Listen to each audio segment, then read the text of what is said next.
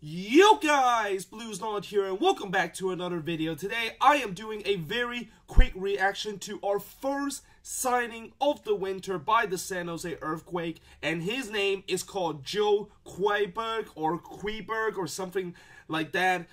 He of course is a left back from Colombia / Swedish kind of defender, and let me just say that my first reaction to this news was like, who the fuck is this guy? Like, honestly, I honestly have no idea who in the world this guy is. I have never heard of him. Apparently, when I did look on Wikipedia, that he actually played for a club in Sweden that is in the third tier of Swedish football. And I'm not even going to try to pronounce the club that he just recently played, because it is a really long name and it's really hard to pronounce. Of course, if you guys are Swedish or are watching this channel and know a little bit about a Swedish, you guys probably can pronounce that name. Like, I generally do not know how you pronounce that club name. All I can say is he played for a club that starts with IFB.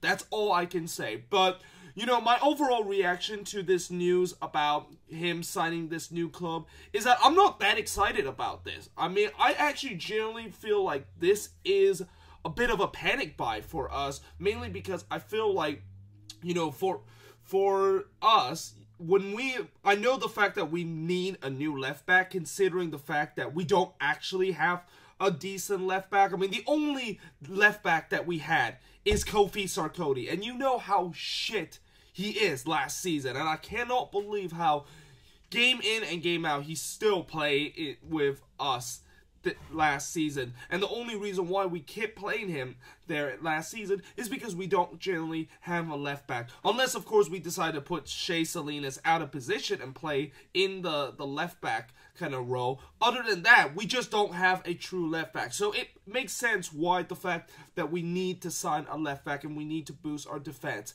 However, the fact is that we just signed a guy that is playing in the third tier of Swedish football, playing with a team that nobody have ever heard of. And also, if you look on his Wikipedia page, the only thing that is on there is just a description of when he has played his last club and doing his history playing in all the professional club. There's nothing else that is on there. It's very little on there. There's barely any information about his playing style and what is he kind of like. And I even look on the Quake's Reddit page and nobody have ever heard of this guy. The only thing that I've heard about the Quake's Reddit page is the fact that people are saying that they're pretty optimistic, the fact that he could potentially be a pretty good left back for us. Well, for me, I'm not that kind of guy. I actually, you know, for me, I'm kind of a pessimist in terms of signing this guy, because again, I don't know anything about this guy, and the fact is that he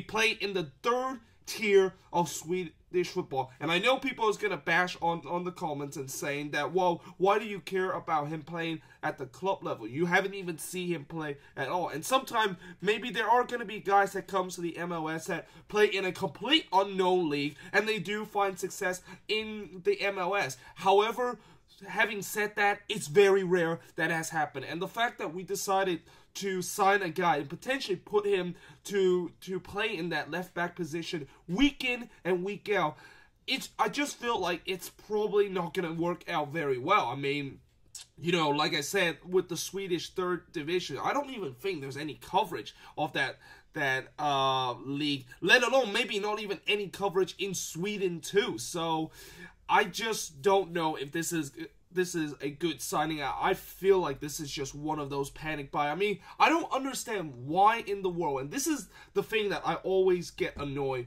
when I'm a Quakes fan. Why in the world does our GM, and you know, even in past GMs, the shit one that we had, we just signed some unknown players that nobody have heard of, and we just don't sign guys that are MLS proven, and that fact that they can definitely be decent enough to play in a specific position to help us. I mean, it's not like we don't have any money. I mean, this club, you know, I know this club is not the richest club in MLS, but we do have the resources to maybe trade a guy that is currently playing in the MLS and bring him in. And, you know, I don't get why we just don't do that more often. Why don't we do something that, you know, other clubs are doing, where they're trading some guys and signing guys that they know the fact that they have some potential. So it really kind of baffles me. But let me know in the comments, what do you think of this signing? Do you think this is a good signing, or do you think this is a terrible signing, and the fact that